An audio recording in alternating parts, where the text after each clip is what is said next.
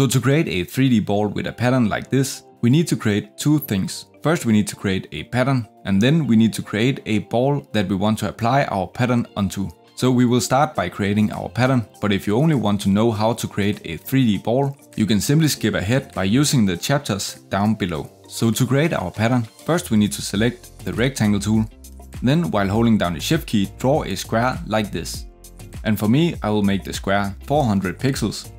But you can choose the size you want, and you can always scale it up and down later if you want to. Then pick the stroke color and disable the stroke.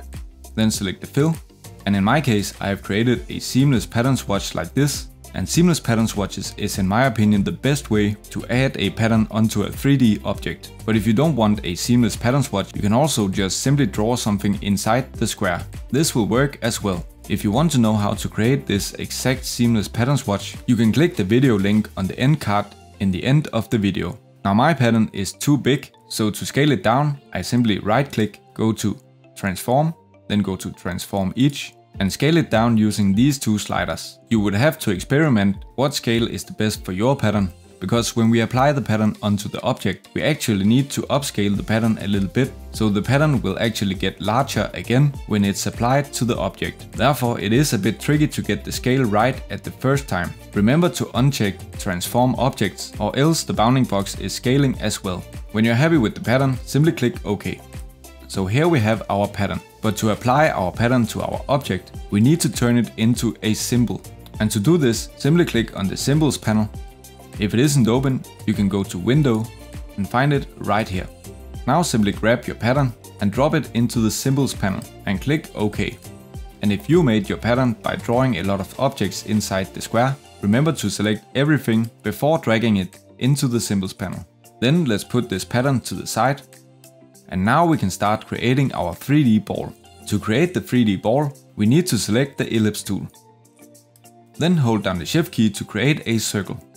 And make this circle the same size as your square. But we don't want to already apply the pattern to the circle, so simply use a random solid color instead. If you don't want to apply the pattern to the ball, you add the color that you want to your circle. If you want to apply the pattern, this color doesn't matter. So right now our ball is only a circle, but we need to turn it into a 3D ball. So to do this, we want to use 3D revolve to revolve our object into a ball. But we can't actually revolve this circle into a ball, because revolving a circle will only turn it into a donut.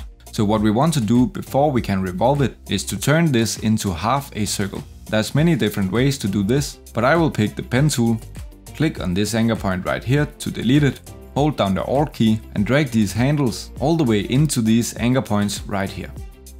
And here we have a half circle. Now with this half circle selected, we can go to Effect, go to 3D and choose Revolve.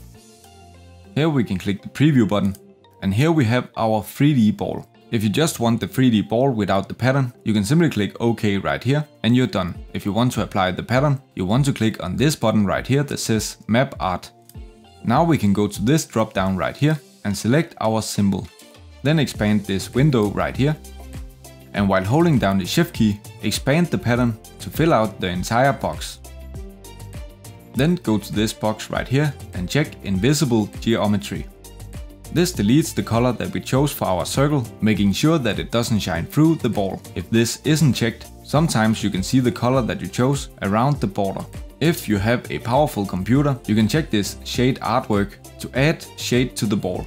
My computer isn't powerful, so I will just get an error like this. When you're done, simply click OK.